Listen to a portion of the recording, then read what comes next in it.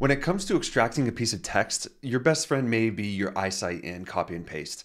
However, Microsoft isn't spending billions of dollars. You could sling your mouse around with Control-C, Control-V around a few PDFs. Language models to the rescue. If you're watching this video, I'm guessing that your skills are rare to medium rare for text extraction. After this video, you're going to be immediately bumped up a few notches. I'm going to be sharing a business idea that I launched on Twitter and has over 80 signups. Today, we're going to be learning about the Kor library, which was created by Eugene Yurtsev and is built on LangChain. Kor has a super easy interface for you to pass in a piece of text with a structured configuration output and get data out the other end. For this exercise, what I want to show you how to do is extract the company and tool information that you find within another company's job descriptions. So for example, here we see that they list Spring Boot, AWS, GCP, Elasticsearch, and Docker on this Okta job description.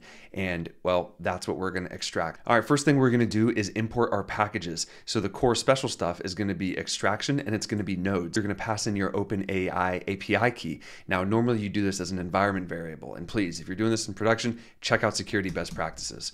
This isn't it. And then we're going to do our language model. So we're going to do a chat language model. Now, yes, 3.5 would be a whole lot better from a cost standpoint. However, 4 is better from a reasoning standpoint. It gives us a little better output. So that's what I'm using today. So for our Kor Hello World example, what I want to do is go over what an object in Kor is. It is going to be the high-level object that is going to hold information about the configuration of text that we want to extract. That is a long way of saying it's basically a configuration object that you're going to specify what you want to get out of it. This object, I'm going to give it an ID of person. This could be whatever you want, but it's really helpful for you to remember what this thing is. And for the description, this is going to be information about your object. And this is going to help the language model understand what types of information it's going to be collecting. And then the cool part is going to be under attributes. So within attributes, you're going to put in the different fields or the different pieces of data that you want your language model to extract from your text. I'm going to have a text node and I'm going to call it first name. Then I'm going to give it a description, which also helps the language model understand what it is exactly that you want to pull out. I want the first name of the person. Awesome. And then what's cool is you can pass in examples. So this is when you give the language model examples about certain, call it sentences or pieces of text, and how you want it to extract the output. So I'm saying Alice and Bob are friends. And what I want this language model to do is give me an output of first name, because this is the node that we had right here. And I want you to give me Alex or Alice, and then I want you to give me Bob. Okay, so I'm going to go ahead and run that. And then what we're going to do is we're going to create this extraction chain, and this is from Kor as well. We're going to pass in our language model, and we're going to pass in the person schema. You'll notice that I didn't pass in any text, and so it's not doing anything quite yet. So what I'm going to do here is I'm going to define my text. I'm going to say, my name is Bobby, my sister's name is Rachel, and my brother's name is Joe, and my dog's name is Spot. And then I'm going to take this text and I'm going to pass it through to the chain and do predict or .predict and parse.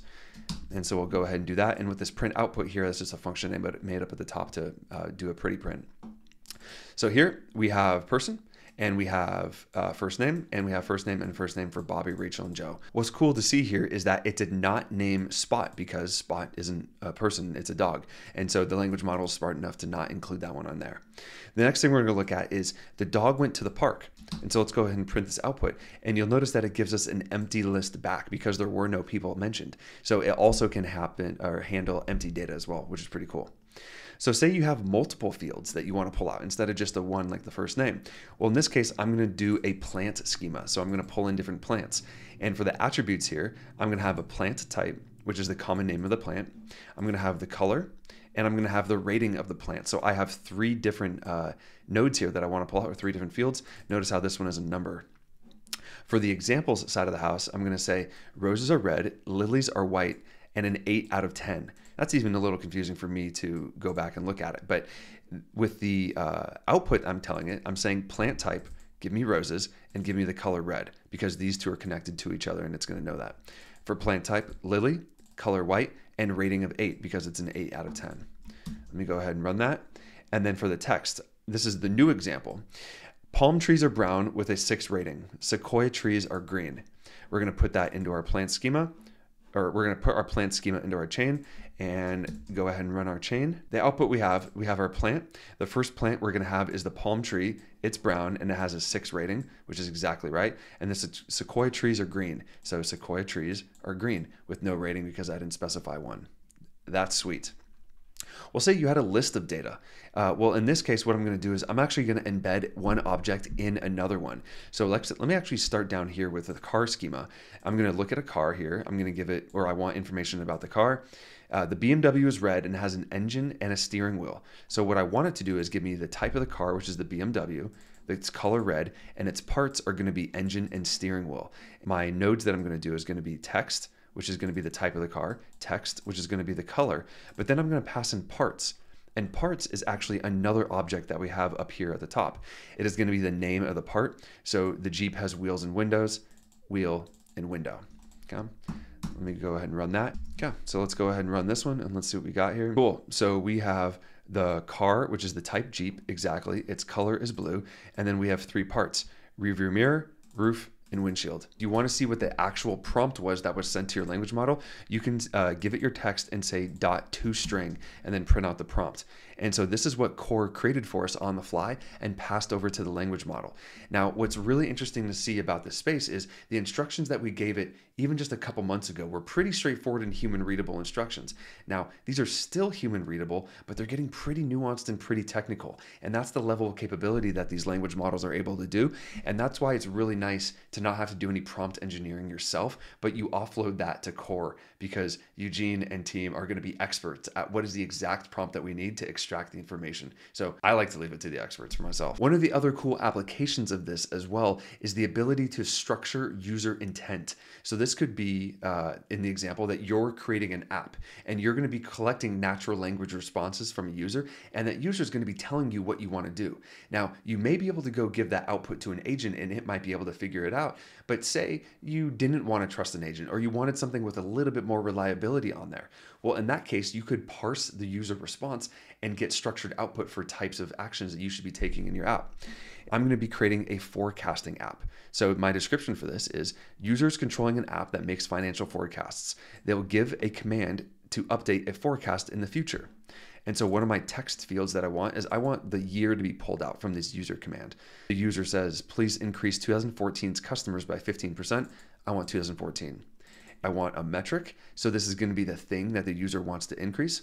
The unit or a metric a user would like to influence. Please influence 2014's customers by 15%. You get customers there. And then please input 2014's customers by 15%. I want the amount, and you get the amount that's right there. So let me go ahead and run this. And then let me run this. And I say, please add 15 more units sold to 2023. And so what we have here is we have our forecaster. The amount is going to be 15. 15 of what? Units sold. And in what year? 2023. Now for the real world example about how this is going to work. So what we're going to do is we're going to look at a list of job descriptions, and then we're going to pull out the technologies that come out the other end. And I actually did this for a side project and launched it on Twitter right over here.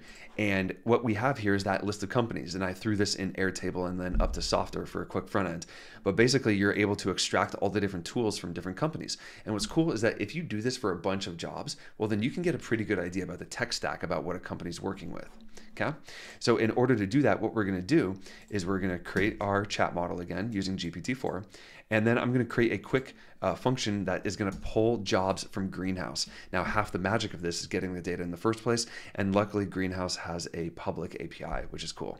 So I'm going to try this out for Okta. And in order to do that, all you need to do is just pass in the board token to this function, and then you're going to get a list of jobs. Let's let that load for a second. Cool. So the status was 200, which is good, and it found 142 jobs. So I'm going to look at job number 1 to start, and that's actually not the job ID. That's the job index. Let me take that.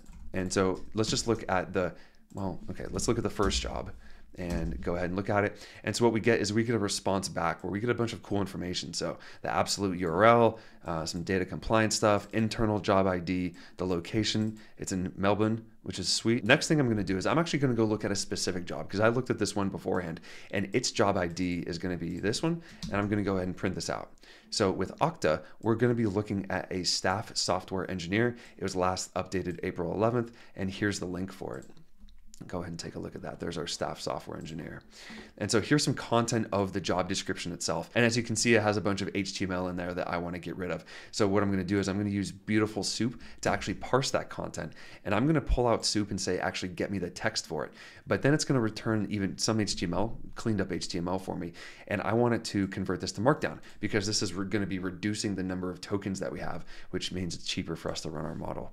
Let me go ahead and run that. So here we go, get to know Okta. And what's kind of cool is you can see how that is bolded up at the top. And this is bolded right here because it's get to know Okta Markdown. And then we have our clean Markdown text right here, and that's going to be stored within the text variable. Next, what we're going to do is create our core object. I'm going to give it an ID of tools, and for description, I'm going to say a tool, application, or other company that is listed in the job description. And these are some negative examples because I saw it was giving me analytics and e-commerce beforehand. So it's only going to have one attribute, which is going to be the tool, and that's going to be the name of the tool or the company. And for examples, I wanted to load it up with examples, and so it would have more information about what I'm looking for. So experience working in NetSuite or Looker A+. Cool. I want you to extract NetSuite and I want you to extract Looker. Nice. Experience working with Microsoft Excel. Well, there's Microsoft Excel. You must know AWS to do the job. I want AWS. And troubleshooting customer issues and debugging from logs like Splunk. And so we have Splunk that's pulled out right here. Let me go ahead and run that. And then I'm going to give it my tools schema, create my chain, and then I'm going to ask it to do the chain here, except I want to put this as clean output.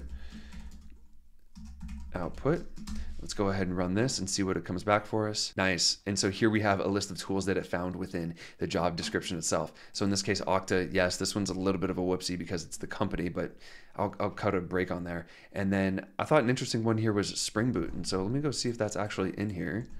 And yes, Spring Boot is in there. And if we were to look at what the heck Spring Boot is, well, it's a tool, basically. So yes, it's a tool, basically. Awesome. So the other thing that I saw, which is kind of interesting too, is they had salary information. Now, I believe in California, there's a new law that says you have to list the salary information on your job description. We can create an object that is going to pull out this salary data for us. And there's going to be two attributes, which is going to be two numbers, and one is going to be the low end of the salary, and one is going to be the high end of the salary. And so this position will make between 140,000 and 230,000. And you can see here, I intentionally put a really sloppy format where it's 140,000 and then 230.000. And for here, I wanted to pull out the low end, 140,000, high end, 230,000. I'll go ahead and run that. I'm going to say jobs, go pull from Cruise because I know that they have a good one for me.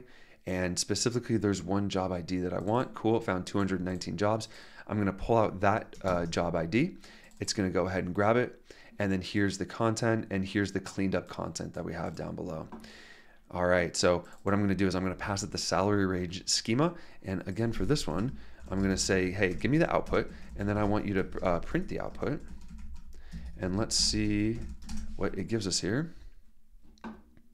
So we ask it, the high end of the salary is going to be 165,000 and the low end is 112. And that is this is a quote from the job description and it pulled out exactly right there. If we wanted to triple check this, let's go check it out. Let's see, 112. And there we go. The position is 112 to 165. Nice.